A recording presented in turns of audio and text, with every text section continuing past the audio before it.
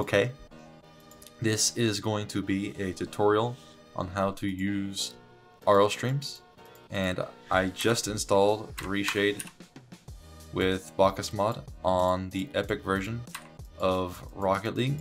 So this is going to be a fresh install. So I'm going to walk you guys through step by step how to do this.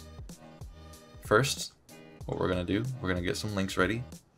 Okay, first link is this, the instruction manual of RL streams. So you can always refer to this page and further read the instructions than what I'm already giving you. Next link is going to be the actual plugin that you're going to download, and then the final link is going to be this, the camera layers timing map. You'll see later on how we're going to use it. First, what we're going to do is the requirements for RL streams is you need 5.4 and above reshade. So on Rocket League, I actually have 6.1. So if you don't have anything above 5.4, you have to just get a new just get the newest version. That's all you have to do, is just get the newest version. Okay. Next, we're gonna download this K-Lite codec pack. I found that using the mega pack is what's best. You just go to server 1 and then download this, and then just keep everything defaulted. Next is we're going to download the RL streams. You just click this, boom, already done. Next, what we do is we go extract it. I'm pretty sure I have extracted, but I'm going to extract it anyways. 2.0 V. Okay. Once we have installed the RL streams, or extracted the files of the RL streams, we're going to go to plugins, DLL. Next, we're going to go to Bacchus mod, open folder, plugins, and you're just gonna drag this DLL into here. I already have it, but I'm gonna replace it anyways. Once we put the DLL in the Bacchus mod folder, we're gonna open the shaders, go back to Rocket League, copy this path, and then paste it on this folder, which I already did. Then we go to the shaders folder. We drag this RL Streams FX shader into here. Okay, and then we're going to go back to Rocket League, we're going to reload, then we're going to open a console, oops, F6 console, plugin, space load, RL streams, okay, go back into Reshade and check the add-ons to see if it's there. It should pop up.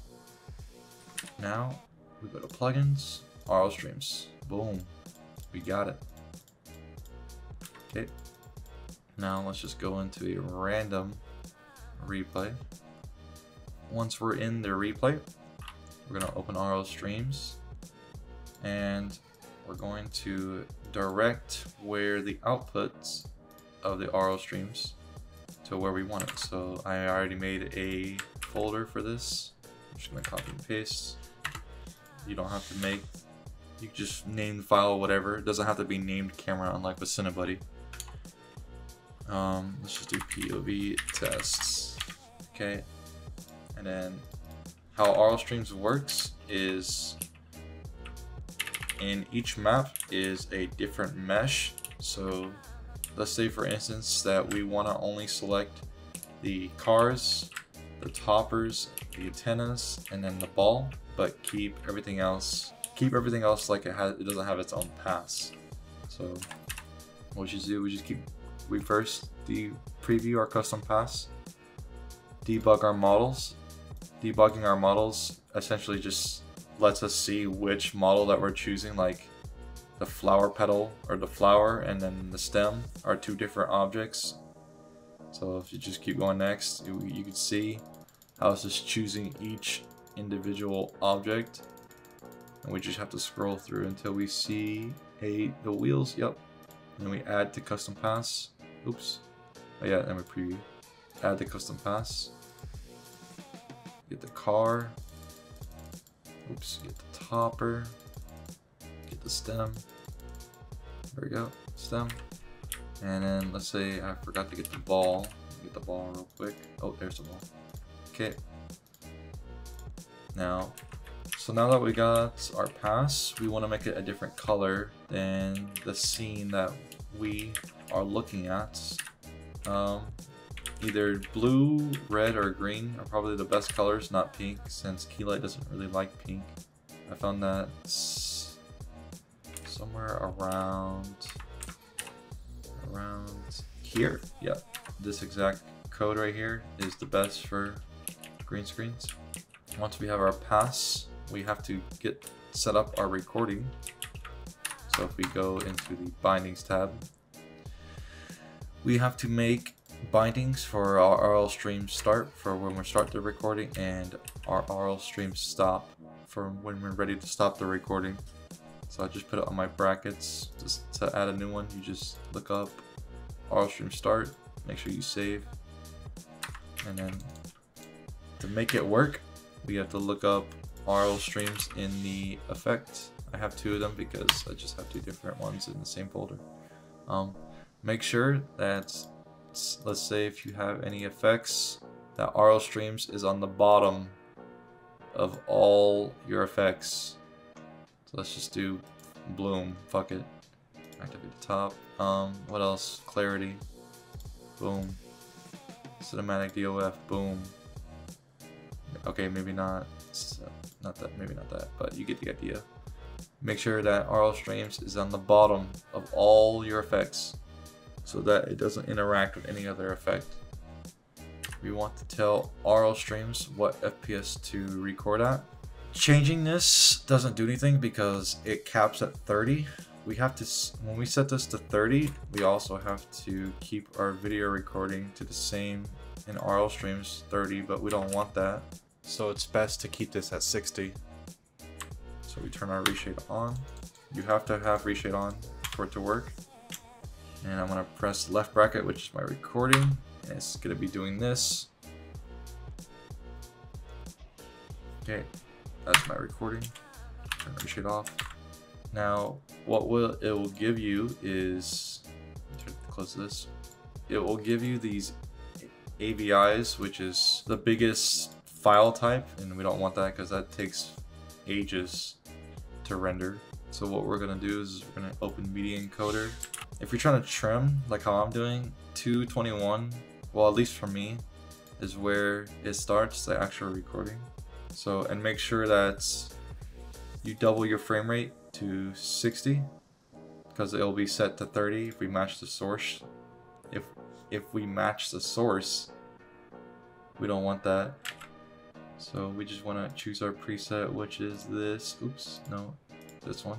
Yeah, which is 60 FPS, maximum depth, maximum render, and we are press 1 and 100 megabytes. Oh my goodness. Once we have our footage converted into MP4s, we can probably delete these, we don't need them anymore. Let's import our footage. Yeah, let's just say that's our thing. Make sure that our composition is set to 30, because that's what the Cinebuddy is capped at. It's capped at 30. So what we're gonna do is we're gonna pre-compose, leave all attributes. We go to scripts, run script.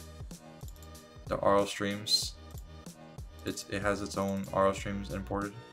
We go to our footage, double click this, and unlike with Cinebuddy, it won't come with the floors or the walls or the ceiling or the goals. It will only come with the camera and the cardinals. So once we have it here, we just have to align it a little bit, which is, you know, just a tiny bit. Yeah. Ooh, too much. Yeah. Yeah, it looks about right. So let's just trim our footage. Now we go back into the comp, which is timing mapped. Now with this plugin, camera layers timing map, you need ZXP installer to install it. What ZXP installer is basically a better way to install scripts and everything else alongside, but when you have it, it should be on the window extensions here. So now we first click on our comp, and then we generate what we want, which is basically everything in there. It's not really a lot, so it doesn't matter. Now we have our layers. It might be just a bit off, like yeah, like right there, so we're gonna have to fix it a tiny bit. Yeah, right there. And now what we can do is we can pre-compose this. We don't need these. We just only need our camera. We get our depth. Bring it in here. Open the timer mount. Since it's the same, so if you cut it the same, it should be already aligned. There's no reason to change anything. Now, what might be weird is the green screen. As you can see, the green screen is not 100% aligned. And that's because RL streams can't record the green screen on the same frame as the original cine in your depth. So it has to record one frame off, and it's always going to be one frame off. To mitigate how bad the misalignment is you have to record at a lower speed. The lower the speed, the less that this is visible. That's a good thing to know when you're trying to align the green screen sometimes, that it just looks misaligned when it's turning the camera or it does some weird camera movement. You just have to lower the speed and then it just gets closer to perfect, but it won't be perfect. But yeah, this is pretty much does it, and you can do a lot more things. This just has a lot of potential, a lot of time saving instead of recording, re-recording, doing all that bullshit. So I hope you enjoyed, and I'll see you guys in the next one.